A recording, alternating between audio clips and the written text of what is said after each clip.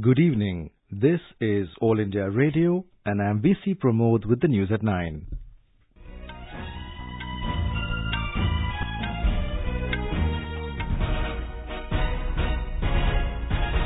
The headlines.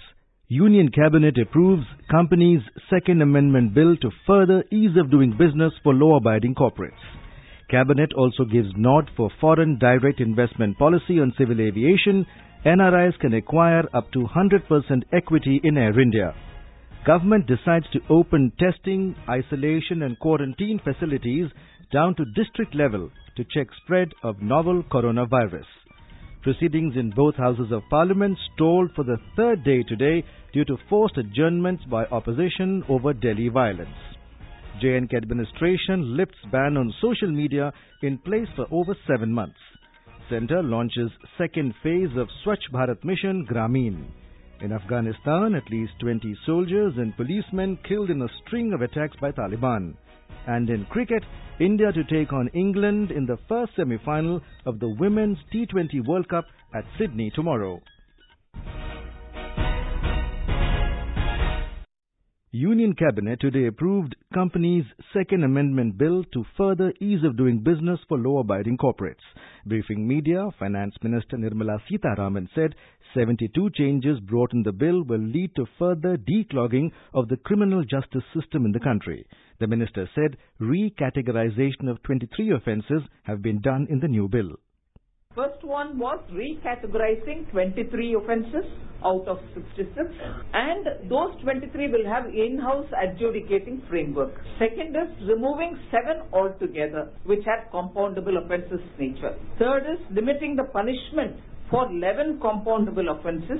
Next point, 5 offences to be dealt under alternative framework. And the last, which is the sixth, is reducing the quantum of penalties for those 6 defaults which were decriminalized earlier. The Cabinet also approved mega consolidation of 10 public sector banks into 4 with effect from the 1st of next month. Ms. Sitharaman said Oriental Bank and United Bank of India will be merged into Punjab National Bank, while Indian Bank will be merged with Allahabad Bank. On the other hand, Andhra Bank and Corporation Bank will be merged into Union Bank of India and Syndicate Bank will be merged into Canara Bank. Ms. Sitharaman said amalgamation will enable creation of digitally driven consolidated banks with global business synergies. The banks have submitted a scheme of amalgamation which the Cabinet has considered. So it is approved not just the amalgamation but also the scheme through which the amalgamation process will happen without affecting the core banking functions. So every service of the bank will be intact, every bank will be intact, but the amalgamation will be rolled out. The Cabinet also approved Foreign Direct Investment FDI policy on civil aviation.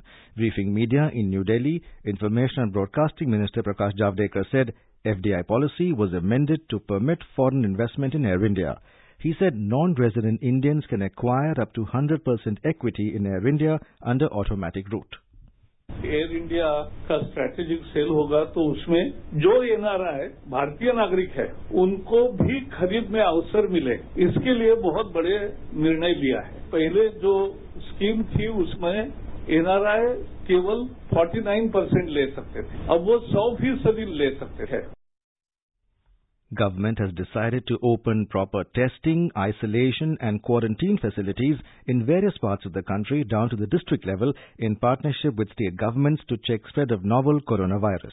The decision was taken in an interministerial meeting chaired by Principal Secretary to Prime Minister Dr. P.K. Mishra today to review preparedness and response on the issue. Ministries of Home Affairs, Defence, Railways and Labour would also support and supplement the efforts of Health Ministry through their facilities and hospitals. To further enhance the level of preparedness, there will be universal screening at all international airports and seaports through use of thermal imagery equipment. Also, filling of declaration forms of places visited by tourists and travellers returning from abroad is mandatory. Ministry of Home Affairs was tasked to work closely with state governments, including relevant district administration officials, to ensure screening at integrated checkposts at the borders. Union Health Minister Dr. Harsh Vardhan today chaired a high-level review meeting on coronavirus in New Delhi.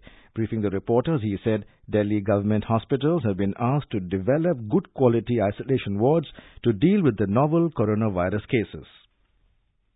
Dr. Harsh Vardhan said 28 cases of novel coronavirus have been reported in the country till date.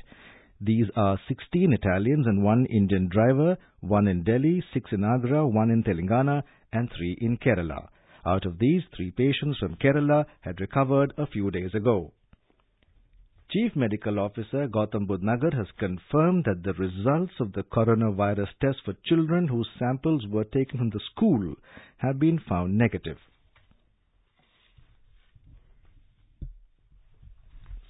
To disseminate information to the general public in a timely manner, including relevant advisories of do's and don'ts, Ministry of Information and Broadcasting was tasked to work closely with Ministry of Health, Ministry of Human Resources Development and National Disaster Management Authority. We spoke to Director AIIMS Delhi, Dr. Randeep Guleria. Most people have a mild upper respiratory infection and it is self-limiting and they don't need to be admitted and they take mild treatment with paracetamol and other medication. Some patients, the infection goes into the lungs causing pneumonia, breathing difficulty, cough, and in children there can be increase in respiratory rate and some people can even go into septic shock. These people need to be admitted in the hospital. They may need ICU care. Some of them also require ventilatory support. People have been advised to follow basic protective measures so that they can keep themselves away from the novel coronavirus. What basic protective measures regarding coronavirus should be followed by all? Wash your hands frequently, maintain social distancing, avoid touching your eyes, nose and mouth, practice respiratory hygiene by covering your mouth and nose with your bent elbow or tissue when you cough or sneeze. If you have fever, cough and difficulty breathing, seek medical care at the earliest. Stay informed and follow the advice given by your healthcare provider. What are some protective measures to take while using a mask? Before putting on a mask, clean your hands with alcohol-based hand rub or soap and water. Cover your mouth and nose with a mask and make sure there are no gaps. Replace the mask with a new one as soon as it is damp. Do not reuse single-use masks. Remove the mask from behind and avoid touching the front of the mask. Discard the mask immediately in a closed bin after use.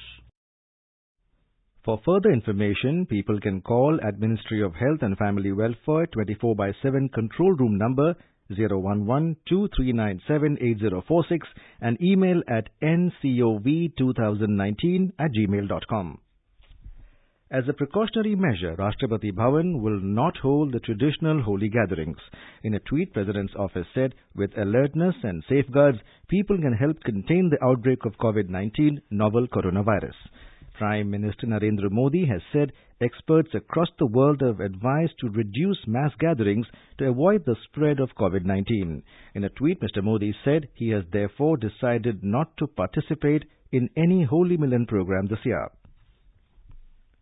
This is All India Radio giving you the news.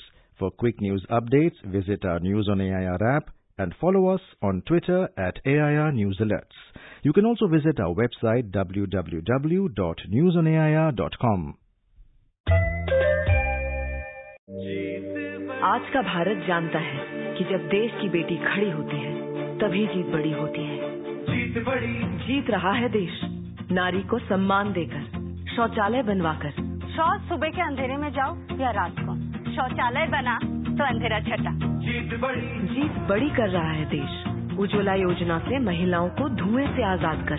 रसोई से तो बस अम्मा के खांसने की आवाज आती थी, अब देखो गुनगुनाती भी है। दिख रही है ये जीत जब घर हो रहे हैं महिलाओं के नाम प्रधानमंत्री आवास योजना से। पहले सिर्फ नाम की घरवाली थी, अभी सच की घरवाली।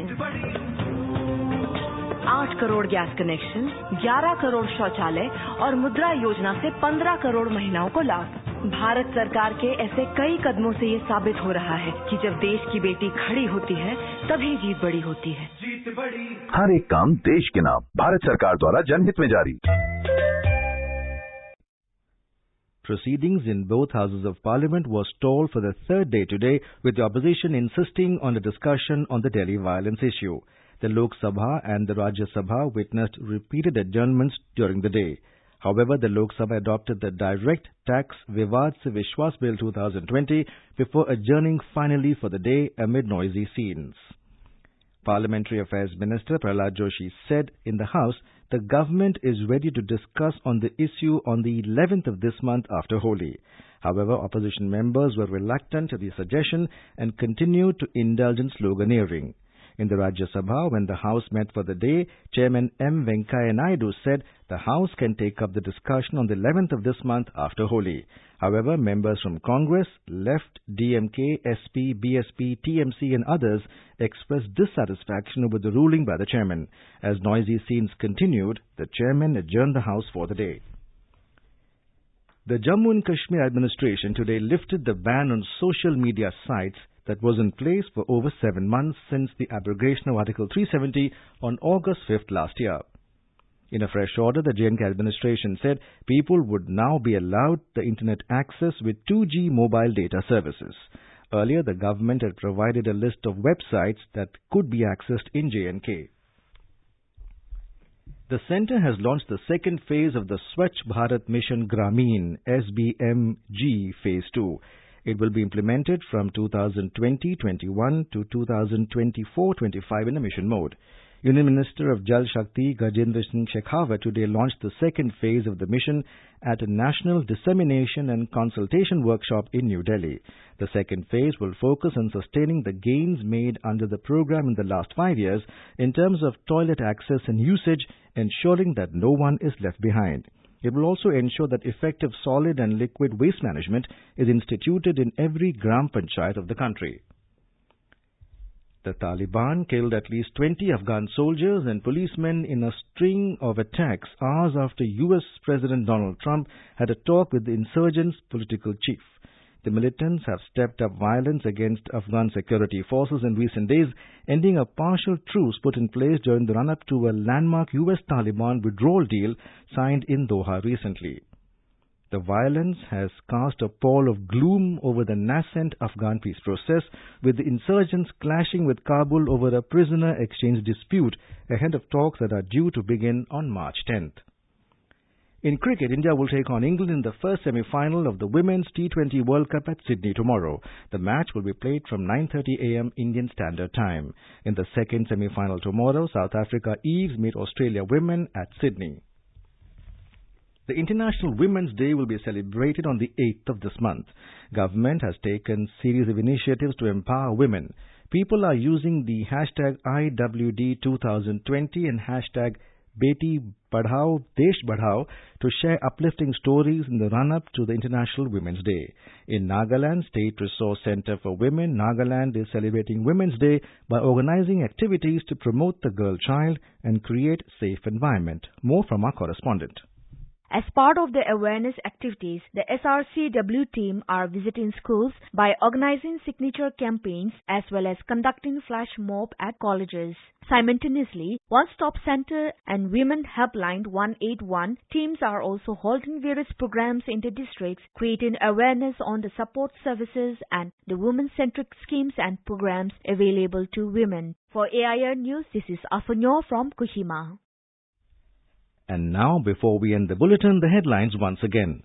Union Cabinet approves company's Second Amendment Bill to further ease of doing business for law-abiding corporates. Cabinet also gives nod for foreign direct investment policy on civil aviation. NRIs can acquire up to 100% equity in Air India. Government decides to open testing, isolation and quarantine facilities down to the district level to check spread of novel coronavirus. Proceedings in both houses of parliament stalled for the third day today due to forced adjournments by opposition over Delhi violence. J&K administration lifts ban on social media in place for over 7 months. Centre launches second phase of Swachh Bharat Mission Grameen. In Afghanistan, at least 20 soldiers and policemen killed in a string of attacks by the Taliban. And in cricket, India to take on England in the first semi-final of the Women's T20 World Cup at Sydney tomorrow. And that's all in the news at 9. Good night.